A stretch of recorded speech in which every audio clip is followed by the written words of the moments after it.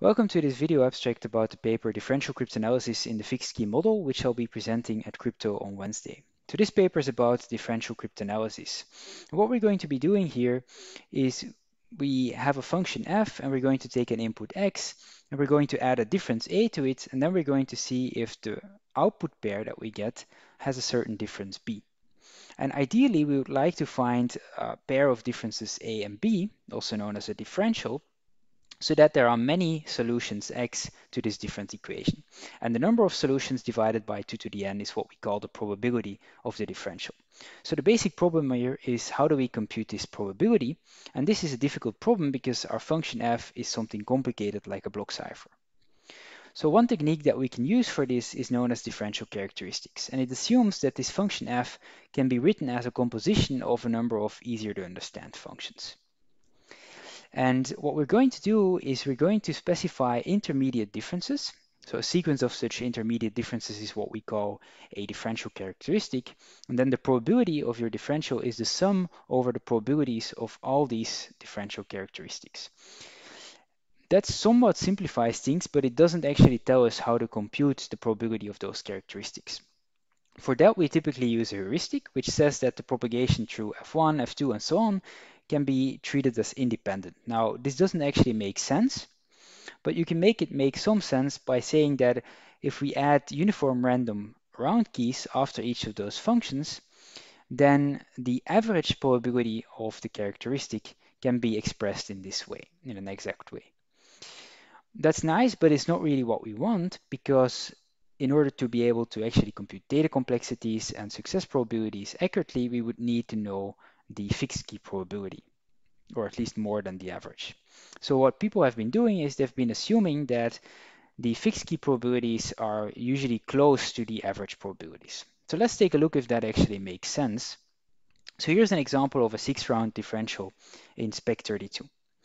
So the red line here is the computed average, so the expected number of right pairs, or same thing as the probability. And then what we would expect is that most of the keys would have a probability that is close to this red line. But as you can see, that's not really the case. So the probability for most keys is not close to the average, and there's a lot of things going on here. You can see different peaks, but the main takeaway here is that if you would use the average to compute things like the data complexity here, that would give us incorrect results. So the goal of this paper was essentially to explain figures like this one. And in order to do that, we introduce what we call quasi-differential trails. So we do that by first introducing an extension of the difference distribution table, known as the quasi-differential transition matrix. And this, if you know linear cryptanalysis, this can be thought of as sort of analogous to correlation matrices that you have there. The main property of this matrix is that if you have a composition of functions, then you can just multiply the quasi-differential transition matrices in order to obtain the quasi-differential transition matrix of your composite function. And if you express that in terms of the coordinates of these matrices, you get some sum over a certain amount of products. And the terms in this sum are going to correspond to what we call quasi-differential trails, and the things we're summing are going to be the correlations of those trails. And using this, we can actually often get a pretty good model for how the probability behaves under a fixed key. So for example, going back to the example that I showed before, so this 6-round differential for spec, so there you find that there are actually 5 quasi-differential trails which have an absolute correlation that's significantly larger than most of the other quasi-differential trails. So using those 5 provides a pretty good model. And as you can see on the figure, so the red lines are the values that this model predicts for the probabilities. This is a pretty good match, and you can increase the accuracy of this by including more quasi-differential trails.